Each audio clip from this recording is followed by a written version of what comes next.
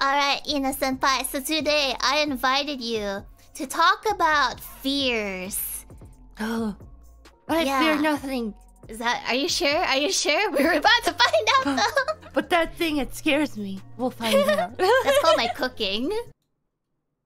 Oh! I saw a few of these. I think I know what the answer is for many people. A lot of people mention that their fear is their favorite, graduating. Oh, that's the most one-sided poll I've seen. Ina, out of curiosity, do you have like maybe like a celebrity or a streamer or like anyone that you really hold high in admiration, and if they were to retire, would that be something that scares you or something?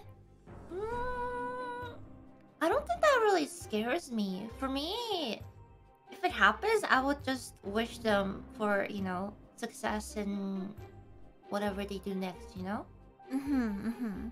For me, I've had people that I really liked graduate.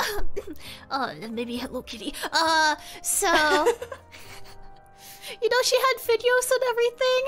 She had Vtuber vlogs, guys. It's gone. All of it's gone. No. I know, it's so sad. It's like I wanted to watch this. I wanted to share it. And look, guys, this is my Hello Witty.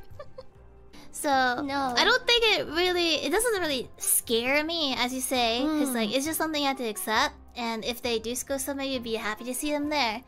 So yeah, I feel like it's just like I wish them well. And it's like the time I spent, you know, really liking them is a fond memory, and it's not like it's like you grew up with them essentially. Yeah, it's like I don't want it to end. Like I'm scared for it to end. Like I don't think it's to that extent.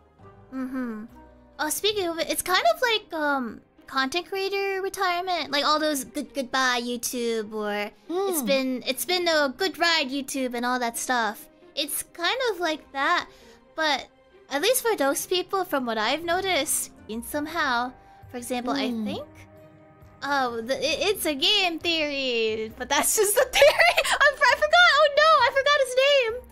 I think, like, I understand if there comes to a point, especially as a content creator, where you just want to create stuff instead of being always, like, out in the front, like... yeah. You know, out always, you know, being the person on the screen, you know? Yeah, I think that's what... I completely understand. Yeah, I feel like it's just, like, a reminder to just enjoy things as they happen, like, in the present. Instead of fearing for it to end, just enjoy it now. My manager wants to add something to this.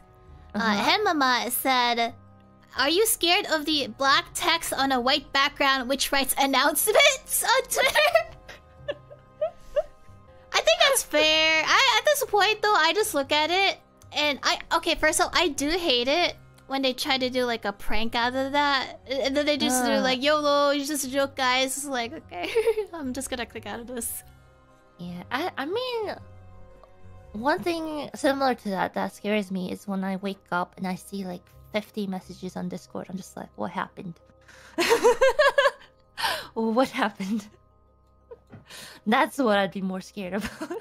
What about the Twitlongers? This isn't one of the lists. I don't remember putting this, but for Twitlongers, do they scare you? I think it's more like it's a headache. Yeah, it's a possibility. Twitlongers, so they do be scary if you're the one getting it. That's true.